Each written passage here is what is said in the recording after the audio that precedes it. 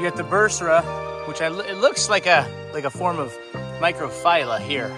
And then right across, Ibervillea dangling, vining, dangling off that cliff right there. Welcome back to another episode of Cactus Quest. I'm your host, Hunter, and in today's episode, I'm going to be checking out the plants growing on Isla Margarita here in the Magdalena Bay area of Baja California Sur.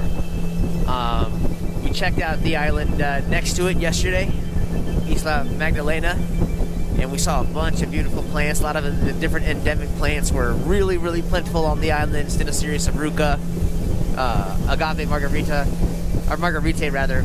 I was told last night by a Russian YouTuber that we met at the hotel that there was humpback whales just visible with the drone off the coast of the island, and I'm hoping that I can capture that. That would be beyond epic.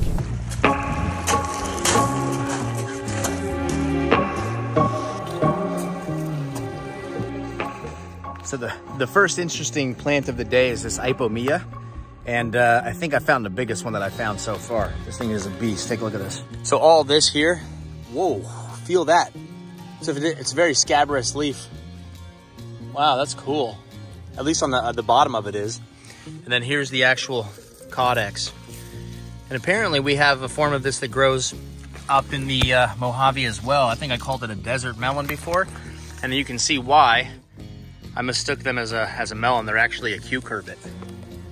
Okay, well every little bit further we go up the mountain, I find the next biggest one I ever saw in my life. Ibervillea sonerae is a perennial deciduous caduciform, related not only to the cucumbers in your salad, but to the cucumber tree of Socotra as well. It's distributed in the semi-arid states of Baja California, Sinaloa, and Sonora, Mexico. The Mayo, Opata, Yaqui, and Seri Indians call this tuber root guareco, or guareco, and use the plant for treatment of skin ailments as well as stomach ulcers. Today it is considered as an anti-diabetic remedy, which is drunk as an aqueous infusion. And due to its popularity, pharmacological studies have been conducted since 2002 to determine the anti-diabetic mechanism within its roots. Here in the harsh deserts, the plant's caudex acts as a water storage reservoir and is disguised as a rock, allowing for it to blend in seamlessly with its environment. The plants appeared more abundantly here than on Magdalena Island, and highly variable range in size and leaf shape as well. So I was looking at a plant above this, but this little plant right here, this peculiar little plant right here, it kept catching my attention, not because of the way it looks, but because of the way it smells. So this plant, I kept thinking, I was like, do I smell like Fruity Loops or something? Like it smells like cereal, like it's like some sort of a breakfasty, milky, kind of lemony breakfast cereal scent. And it's this thing. The smell of it is fascinating. If you look at the tips of the leaves, they've got these little like translucent red kind of beads with almost, I don't know what exactly to call the extrusion, whatever that is coming out of the tip of those beads. But that is a really interesting plant. The smell is fascinating. And then there's the flower. You get a good look at that. It's a pretty interesting little thing. But what I was actually looking at was this Ibervillea.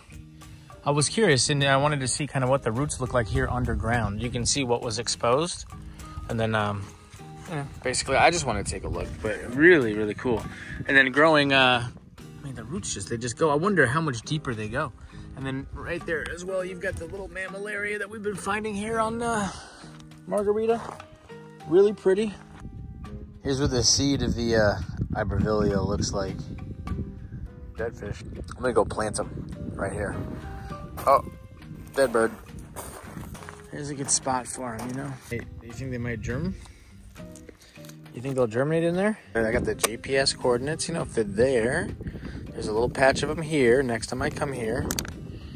Oh, every f***ing time, dude, there's one of these bastards around. Notice this. Look at that. So you've got the clump. These are getting bluer. This is the bluest I've seen, I'll say then. And I don't know what the other ones look like. And then look at that thing. Just three main stems. Absolute gorgeous. I mean, my biggest bursara in my collection is about the size of this branch. Yeah. Wow, it's pretty exceptional, and not too shabby of a view. Not too shabby of a view at all. Looks like it's being blown up the side of the hill. See how this looks squat, like it's blown to the ground. All the plants out here tend to take on that kind of squat growth pattern where they just branch out along the ground, and even in some cases with microphylla where it's literally just completely branched into the ground. That's how you can tell it's an environmental pressure, because everything in the environment here is basically growing that way. The plants here at this particular spot they're starting to get a little nicer. You would think they should be. We hiked high enough to get to them. But yeah, some real nice color. Some real nice color on these. Still not super blue. Let's see. But you see we got some nice blooms kicking off.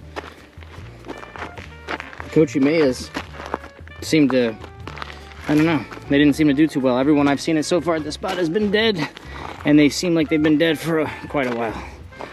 So I'm not quite sure why they're not doing well here. Yeah. Look at that one. This one's... So are these close to hitch your knees and weep?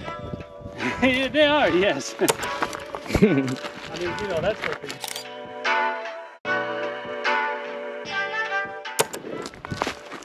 Oh yeah. Agave is derived from the Greek agavos, meaning illustrious. The Aztec goddess, Mayahuel, represents agave's symbol of long life and health, dancing and fertility. For the Nahuatl, the original inhabitants of western Mexico, the plant was worshipped, representing goddess Mayahuel's earthly power of wind, rain, and crops. Human remains dating back to at least 10,000 years show the early uses of agave for food and fiber. The agave plant has long been part of human culture and was already ancient when the Spaniard conquistadors arrived in 1492. By 1520, it was exported into the Old World. Agave is mentioned as a food of the Aztecs and natives in the Florentine Codex of 1580.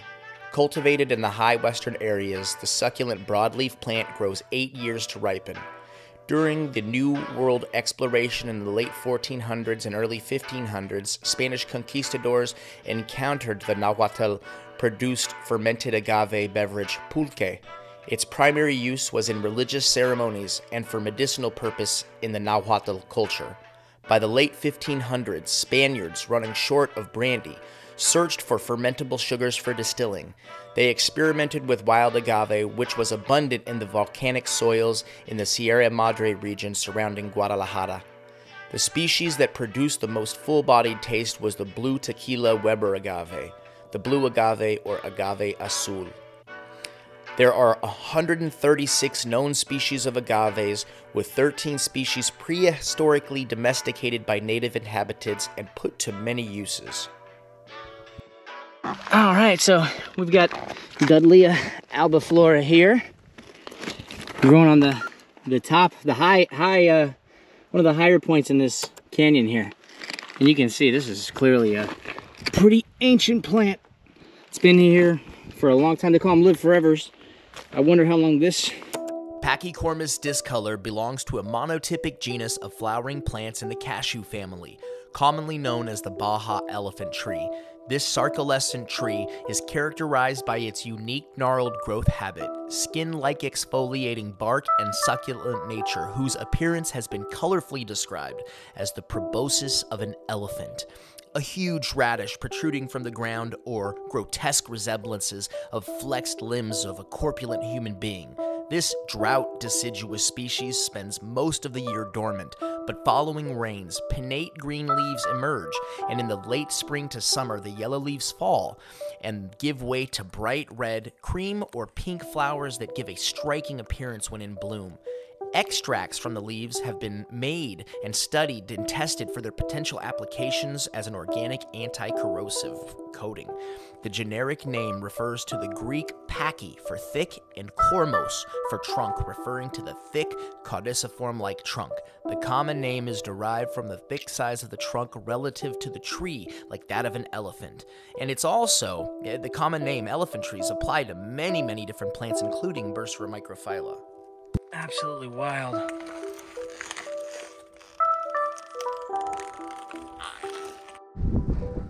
So we're waiting for the boat right now. It's called a panga, bro. The panga.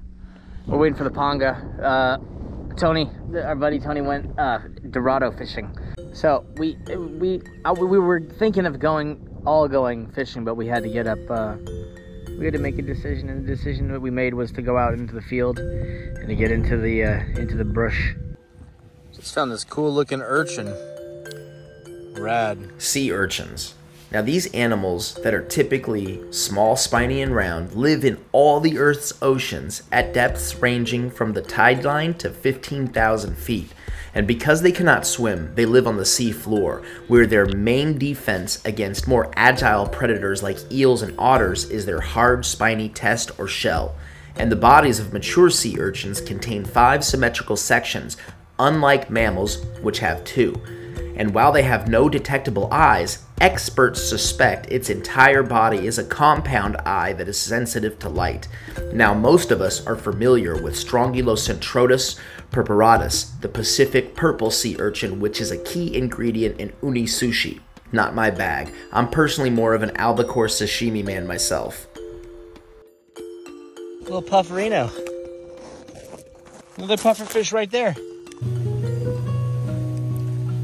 We said goodbye to the islands of Magdalena Bay, heading back to the port town of San Carlos on the peninsula, where Christian and Pancho skillfully prepared the Dorado, or as we call them here in the States, mahi-mahi, a Baja Cali sashimi loaded with lime juice and spices which we all shared amongst each other, and the local cats and dogs who eagerly awaited any scraps that were relinquished in the spirit of gratitude.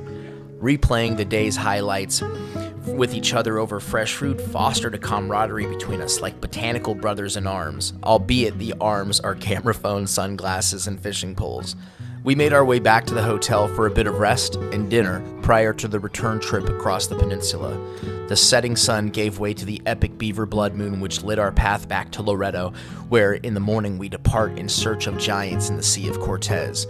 Stay tuned for part 3 of the series, and Merry Christmas, Happy Hanukkah, and a Happy New Year. Peace. Dude, it's a straight sea turtle. It's a sea turtle. Aww. That's nice.